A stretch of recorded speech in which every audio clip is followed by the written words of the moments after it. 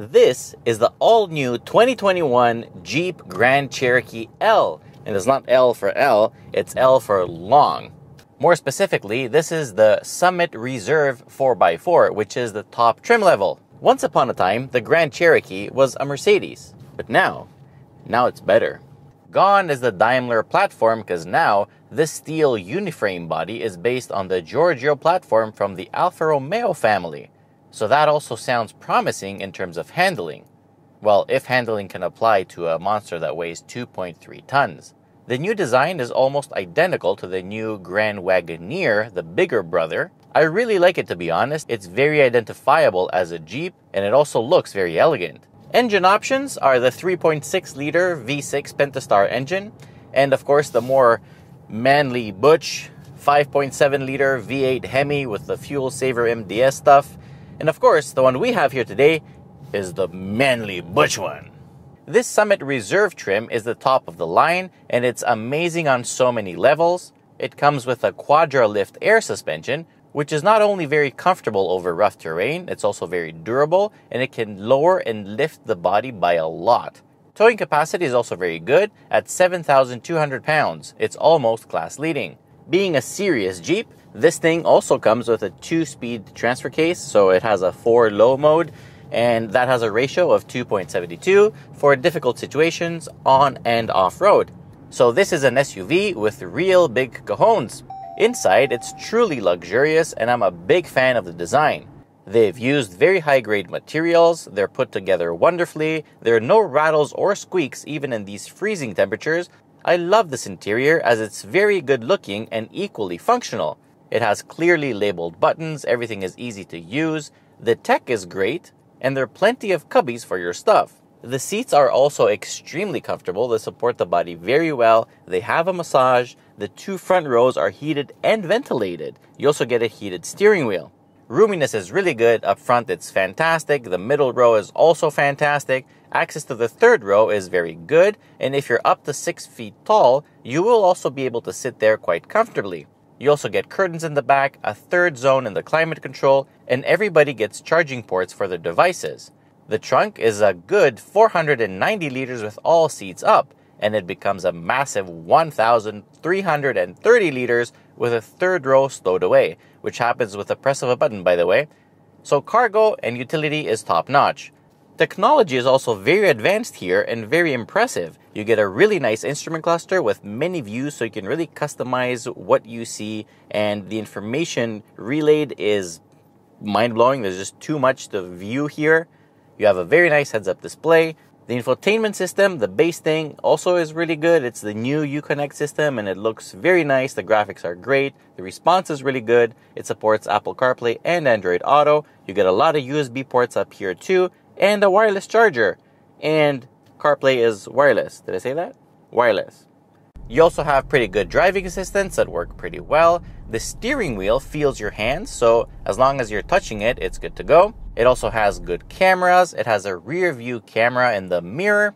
But I really like this feature, which is called the Family Cam, which lets you pick which seat in the back you want to view, so you can monitor your babies or your naughty kids.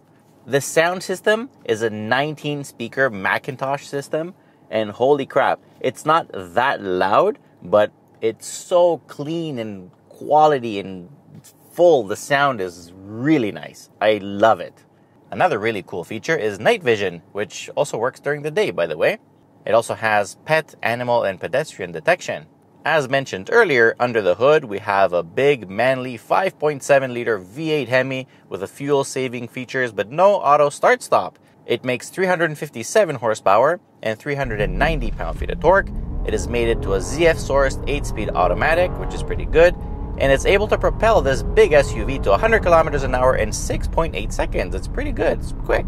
Performance is overall pretty good. I mean, this is not a sporty SUV, so it's quick enough so that you don't call it slow. It has adequate muscle, it makes a good sound, and it works really well with this modern transmission. It's pretty heavy on fuel. 17 liters per 100 kilometers on average is what you can expect. Maybe a bit more if you have a heavier foot than I do. So running costs are going to be on the high side. At least it runs on regular. Handling is much better than it was before. It just feels sure-footed on the highway. It just shoots straight. It's such a rock solid machine. You can definitely tell it has that little Italian heritage underneath. It's very muted, obviously, because it's a big, heavy monster. I mean, it corners very well. You know, there's no stress, there's no doubts, there's nothing. The steering even has some feel. It's not completely dead. The brake pedal feels great. The brakes are pretty strong. And by the way it handles in these snowy, icy conditions, even on all-season tires, shows that handling is pretty promising. I mean, we can't really test it per se, but, you know, it's slippery outside. But you know what? It stays rather flat. It doesn't lean too much. It's not scary. And even though it feels very big, like this, when you drive it, it feels as big as, let's say, an Escalade or something that size, like one up. But once it starts moving, it feels a little bit smaller and nimbler. It doesn't feel small, but it's not a big, heavy tank, or kinda.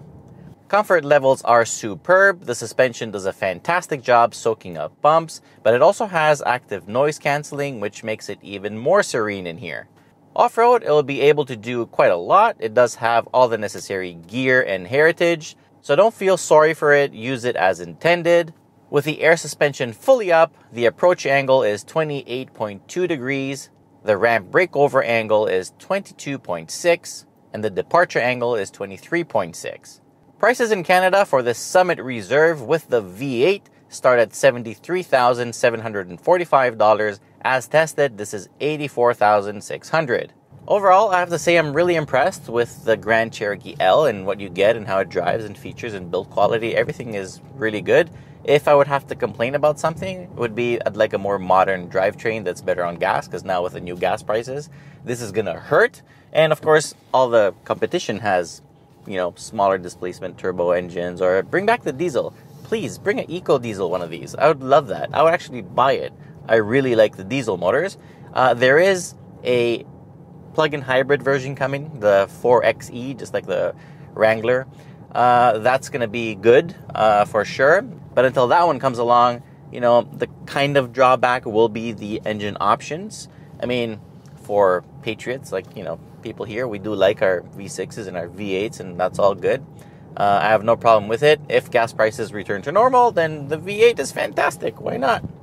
Overall score, I'd like to think that it's closing up to excellent, but it's not there yet by like a hair width. So 8.9 is the overall score. If you like this video, please remember to subscribe, share it with your friends. Most importantly, till next time, be well. Bye-bye. Perfect.